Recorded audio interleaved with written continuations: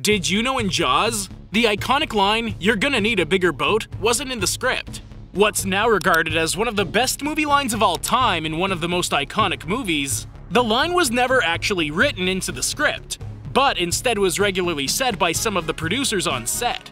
The reason for them saying this was because the boat they had to carry filming equipment and craft services was too small, and it ended up becoming a catchphrase that Roy Scheider, Chief Brody, decided to ad-lib into his lines.